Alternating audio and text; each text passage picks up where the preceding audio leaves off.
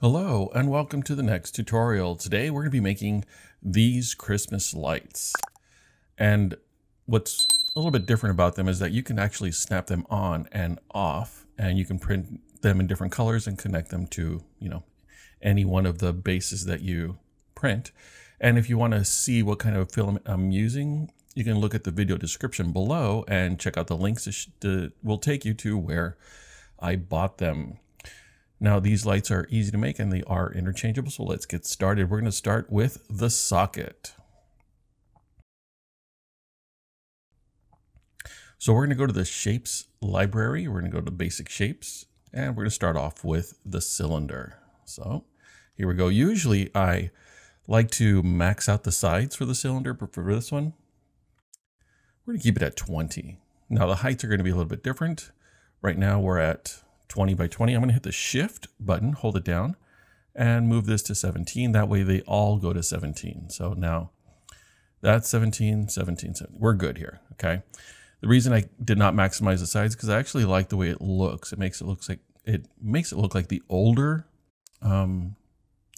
sockets that we used when I was a kid. If you want to max it out, it won't make any difference. Up to you.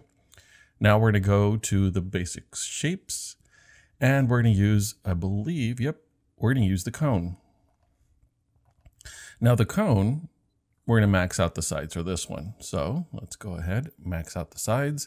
And we're going to keep the ratios all the same at 20, 20, 20, but we are going to rotate 180 degrees. So to do that, use the arrow and stay within the blue circle.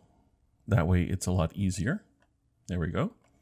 So now we have both of them, but the next thing we're going to do is align them. So I'm going to select both of them and click the Align tool or Control L. Is it Control L or is it just L? Let me see. Just checking. Oh, it's just L. My bad. So L. Now, they are currently aligned here. That's why it's gray. I'm not sure if you can see that. But over here, they're not aligned. So I need to click that one. And I'm going to group them. So Control G. There we go. I'm going to change this to green just because it feels like I've done something when I change the color. Like, yes, one more step is done. All right, so now we're going to use the half sphere of basic shapes and then the half sphere right there. Now for this one, we're going to want the height to be 8. So click on there, change it to 8. And we want the sides to be 16. So click on the number, hit enter, change it to 16. There we go. So now we have the dimensions of 8 and 16 by 16. Great. Let's rotate this. Again, stay within the blue circle. And we're going to lift this. Very important. There's going to be another number that appears over here. We're going to lift this to 13.35. So right here, 13.35. Enter. And the next thing we got to do is we're going to align them. Okay, so click the letter L here and there. Okay, so I'm going to make this a hole by clicking here or the letter H, either one. Okay, and I'm going to group. Control G. There we go. Now, this is not the end of it, not at all. We're going to go to now the basic shapes. We're not going to find the shape that we need here. We're going to go to hardware and we're going to choose this one right here. It's called the ball. Okay. Now this one, I'm not sure if you've ever used it before, but if you haven't, you can't really adjust it because it's locked. They don't want you to change anything because this one goes directly to that one, the socket. And if you change this, then you have to change the socket and they won't work if you do that part incorrectly. So they locked it. You can't do anything to it. In fact, you can't even duplicate this. It doesn't do anything. Just one. If you need another one, just drag it over. Okay, so now this is what we're going to do. We're going to lift this up 9.89. So, and 9.89, enter. Okay, and we're going to do the same thing. We're going to align all of these. Letter L. Here and there. This is now aligned. What we're going to do though, something that we are allowed to do here is group. So Control G, we have grouped this. Now we're not done. I mean, technically this could work by itself, but the older ones that I've used, these Christmas lights, they have a little hinge on the side that helps them hook up to the light. So we're going to go to the shape generators here in the shapes library. We're going to go down to the bottom, shape generators, and we're going to go with the bent pipe. There it is, bent pipe, which is huge. However, we're going to change the size to 2 millimeters. So I'm going to hit the shift button. That way everything stays in a similar ratio in terms of size. And then I'm going to just click here. It's 2. Okay. So now let's focus on this over here. We want the pipe shape, this one right here, to be square. The wall thickness is going to be 5. Let's zoom in here while we're doing this. That way you can see what's going on here. What else do we need? The angle bend. That's this one, the bend angle, sorry, 120. Bend angle, 120. The lead out length is next, right there. Lead out length is going to be 40. And of course, what we want also is the color green. Okay, so there we go. We have our design. And arc diameter. I'm checking the numbers here to make sure everything is good. Okay, so we're gonna duplicate this thing. Control D, duplicate. There it is. Now I'm gonna hit the letter M to mirror, and there, and I'm gonna mirror it twice, or I'm gonna move it twice. Now with the shift button, I'm gonna move it 7 times. Make sure that this is on 1 millimeter down here. The snap grid, I'm gonna go down 1, 2, 3, 4, 5, 6, 7. Now I'm gonna move it down, and at this point, I'm gonna move this down this way. 1, actually it's too much. So now I'm gonna change the increments to 0.1 and then 7 times, I believe. Let's see if I got that right. 1, 2, 3, 4, 5, 6, 7. And at this point, I'm just gonna take that off, and I want to align this as close as possible. So I'm just gonna use the arrow keys to move it. And that looks right. That looks wrong. Okay, so there you go. I moved it, I believe it was 2 or 3 times. Now, I'm gonna group these things and Control G. The height is currently 2. I'm gonna change this to 3. I think we're good now. Okay. And I think we just need to rotate this twice. So let's go ahead and do that. I'm gonna rotate that way, 45, was that 40? And that was 90 degrees. And I'm gonna rotate it 90 degrees this way. I'm gonna click the letter D. And there we go. Something went wrong here. So this is all part of the design process. So let me ungroup these things. Let's see if I can fix this quickly. I've ungrouped them, and I want this part right here to be extended further, which is going to be this part. So I believe this is the lead-in length. I'm going to change that to, let's say, 40. Let's see what kind of change that happens on that one. Yes, that's much better. This one I don't have to change, but this one, in fact, you know what? I'm going to try it at 60. You know, I like that. That way it gives me more options as to how much distance I want here. So I'm going to click on this, click the letter T so I can see through it. And I'm going to group these again, Control G, after selecting both of them. Okay. Now I just put it here, but I didn't actually check to see if it was aligned. So I'm going to select both of them, click the letter L, and align them there. Very important.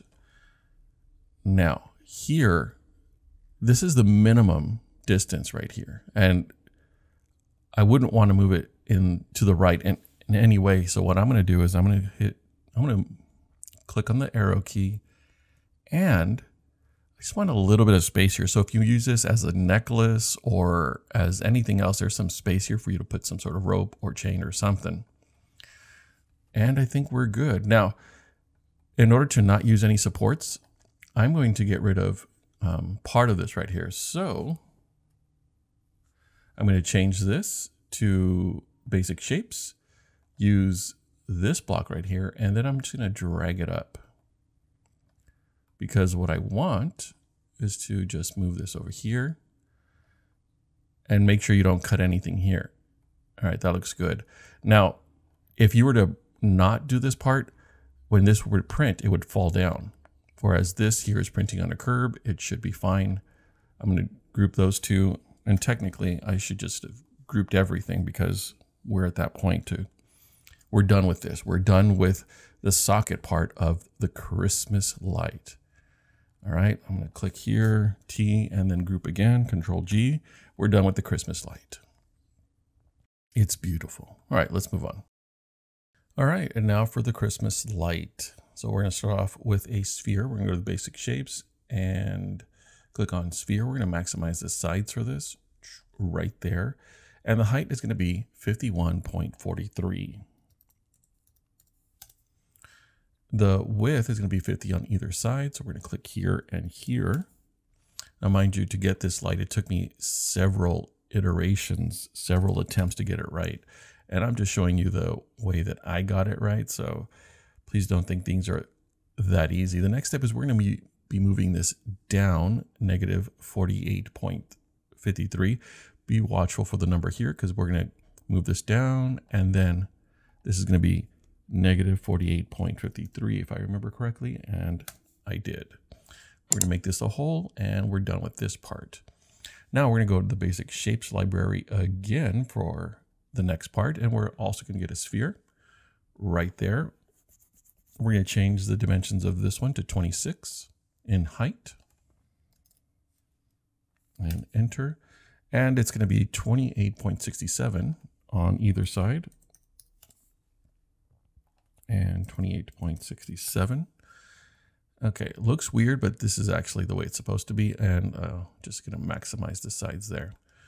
Okay, so this part is also going to be moved down. And it's going to be -5. So let's move this down. -5. Okay.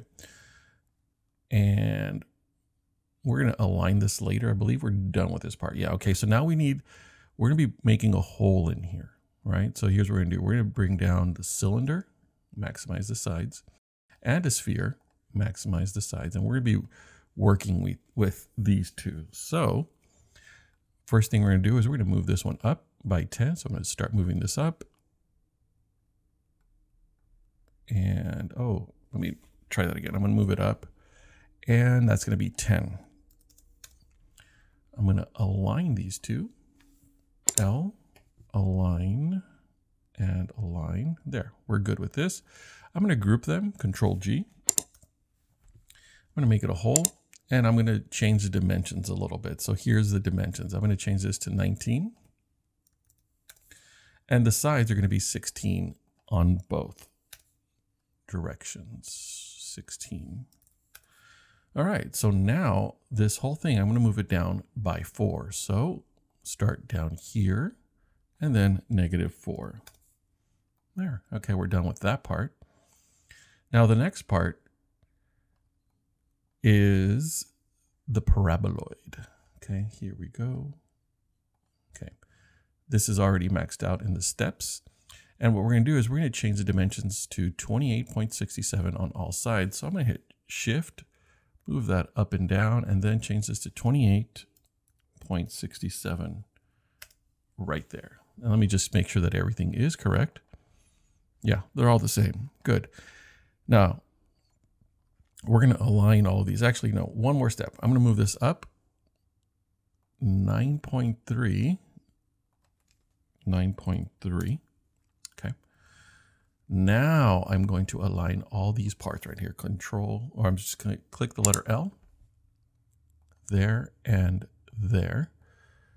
Okay. Now make sure you get these little blue funny shapes all around it because it tells you that you're doing it correctly. If you didn't, you missed a step somewhere. So, okay, we got this part down. We got that part down. Looks like we're good to go. So I'm going to group everything. All right. So we have the basics of the light, but here's the issue.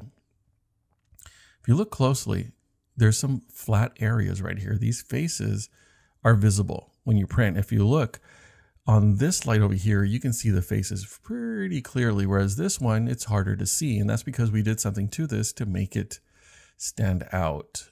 And I'm going to show you how. In fact, this might take a while because Tinkercad really doesn't like when we do this, but we're going to do it anyway. So here's what we're going to do. This is my third attempt at recording this, so that I have some extra things over here. We're going to create our own shape. So here we go. We have this shape, and we're going to create our own. You click on your creations. You already have it selected, so then you click create shape.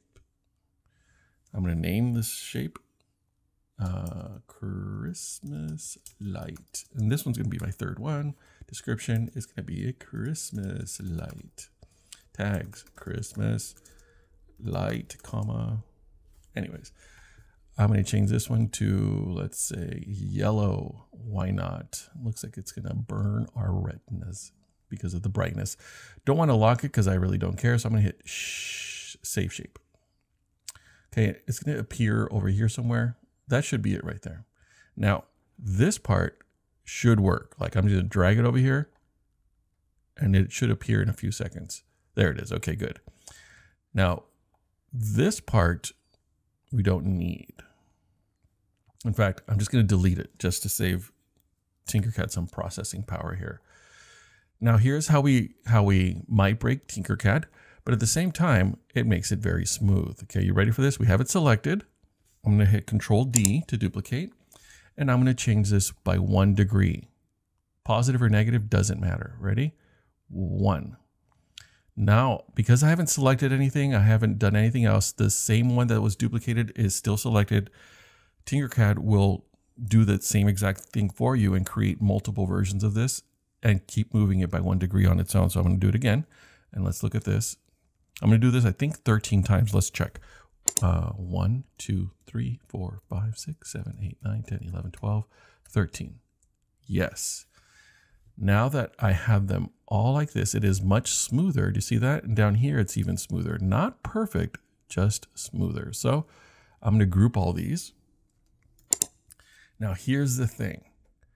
I hit group, but Tinkercad is going to take a while before this gets grouped. And while you're waiting, don't forget to like and subscribe in this video.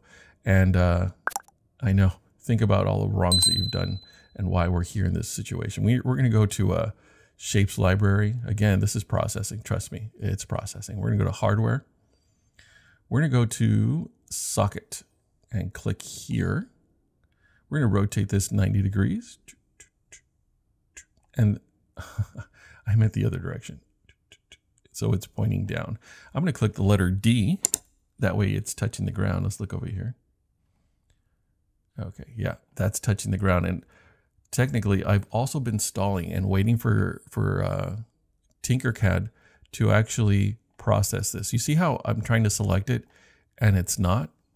Well, that happens. So once this is allowed, it should take like 2 or 3 minutes to become one object. Then what we're going to do is we're going to align this, and then I'll show you one last step that we're going to do. So let's just wait on Tinkercad. All right, that was all of 30 seconds, I believe. So now we can manipulate this thing. I'm going to select both of them, click the letter L, and align here, align there. Now you can print this in one color and print this in another color, and then connect this thing. Did I group this? I did not. Now it's red. When you print it, you can actually put it on here and exchange it for another color when you want to change it.